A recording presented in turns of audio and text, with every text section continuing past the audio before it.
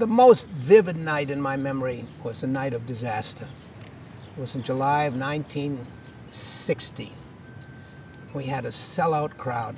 Ray Charles had made his debut at the Newport Jazz Festival that year. He's played many times since. And the crowd was orderly together, but they were excited about the music. But outside in the streets, there were thousands and thousands of young people that had come to Newport because it was like an open city. The bars were kept open till 4 o'clock in the morning, and there was a problem. And they had a little confrontation with the police outside. The police came to me that night and said, please keep the concert going until we tell you to stop. We have a problem in the streets.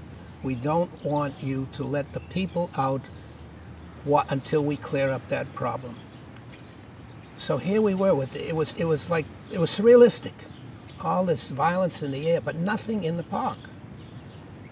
And when we were allowed out of the park, there were fire hoses and police directing it. There'd been a riot in the city, but not at the jazz festival. And the next day, headlines all over the country, riot at the Newport Jazz Festival. It took me years to come back and get a feeling of acceptance for jazz and jazz festivals. We did it. It was a lot of hard work. And now, believe it or not, cities and communities all over the world want jazz festivals. And we do quite a few of them ourselves.